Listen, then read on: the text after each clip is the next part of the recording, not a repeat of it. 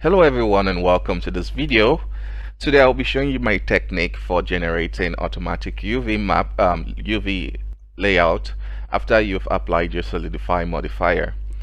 When working with certain assets like cloths or any asset, you might want to apply the Solidify modifier to give it some free thickness.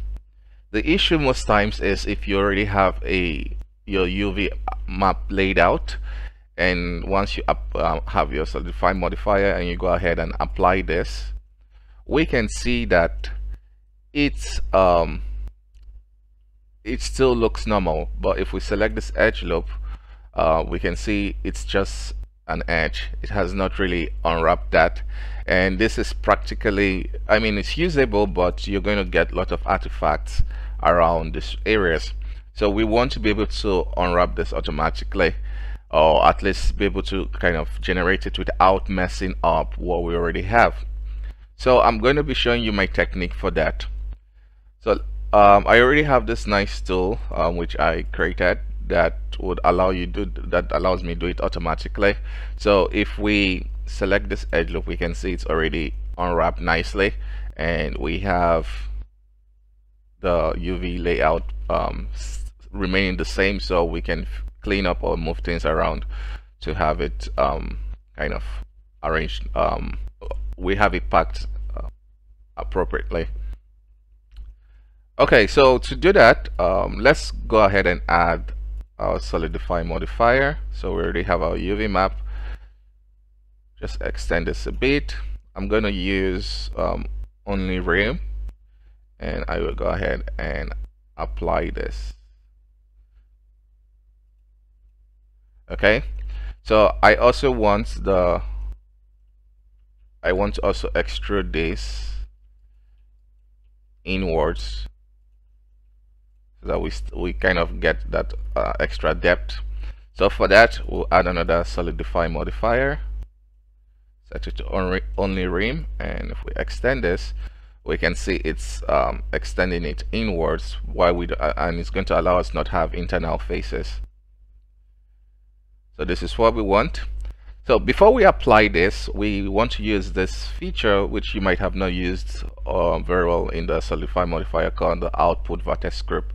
So it allows you to store certain selection data for the shell and the rim faces. So to do that, we'll just create two vertex groups. So we can call this rim, and then we can call this shell.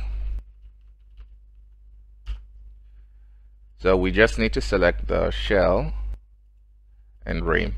The name doesn't particularly matter, so you could even call it 1 or 2, as you see here, or just any random name. As long as you select any vertex group here, you would be fine. So importantly, these vertex groups are going to stay empty, so that it's just a kind of blank slate that we can write information onto. So once we have this, we can go ahead and apply this. So we have this applied, and if we come to the edit mode, we can select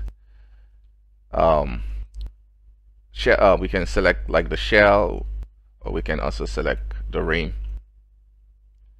So it allows us to be able to select the data from the second Solidify modifier.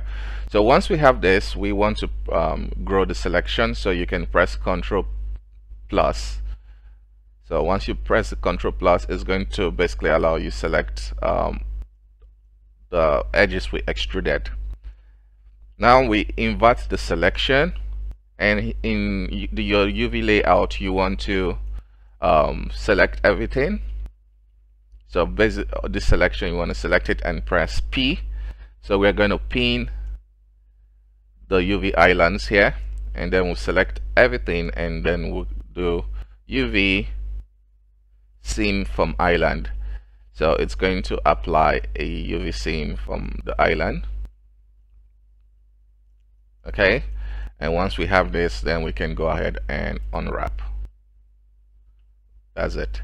So it keeps your existing stuff and just unwraps the edges.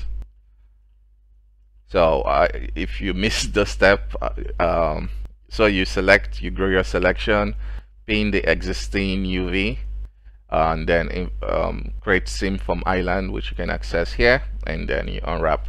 So that's it.